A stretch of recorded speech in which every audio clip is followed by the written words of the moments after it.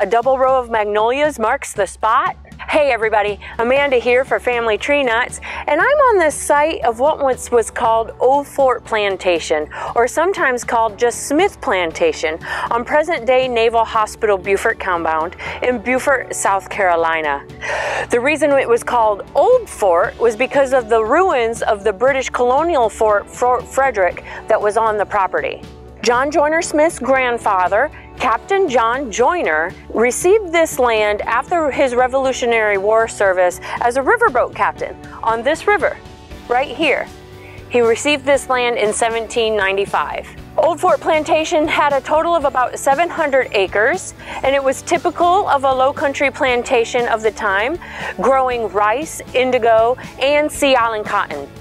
And at the height of the antebellum era, in the slave schedules of 1850, John Joyner Smith owned 136 slaves. So how did John Joyner Smith get this property? He was only 6 years old when his grandfather died.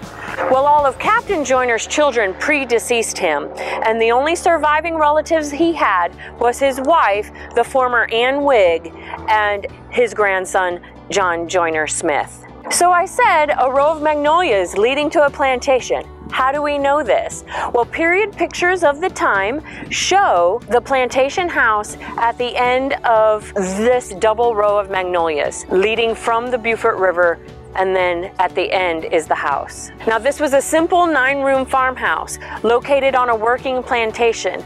A lot of times when we say plantation, people automatically get into their head, you know, Tara from Gone with the Wind, you know, with the big columns and all of that. Well, that was not this house, and it was typical of the plantation houses of the time to be very simple. The wealthy plantation owners' more opulent homes were actually in the towns, and the same is true for John Joyner Smith's home, and it is still standing on the corner of Wilmington and Bay Streets in Beaufort. John Joyner Smith actually built a slave chapel for his slaves, and its location is in the area of the current tennis and basketball courts here on the compound.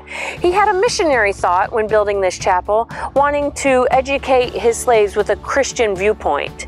By all accounts, the slaves were actually pretty proud because there wasn't a whole lot of slave chapels in the different plantations in the area, so the fact that they had one was something to be proud of. And they decorated that chapel with flora and fauna found around in the area. It's lost to history exactly how long the plantation house itself stood here, basically in the spot that I'm standing right now, but the chapel, by all accounts, survived until just 30 to 40 years ago on the grounds of Old Fort Baptist Church, which is just right across the street from where we are right now. Old Fort Plantation was also an important Civil War site, which we talk about in another video, so I hope that you check that out.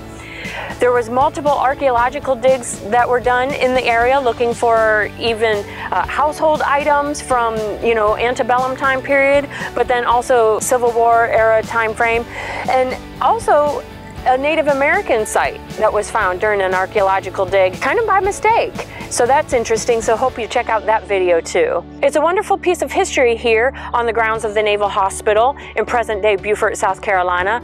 There's multiple historical sites here, so I hope you check out all the videos. Remember, Family Tree Nuts. Let our nuts find the nuts in your family tree. Like what you see? Make sure you follow us on Facebook, Instagram, and Twitter. And subscribe to our YouTube channel. Don't forget to click the little bell so you get notifications as to when we post new videos. And you can find out more about us and contact us at familytreenuts.org.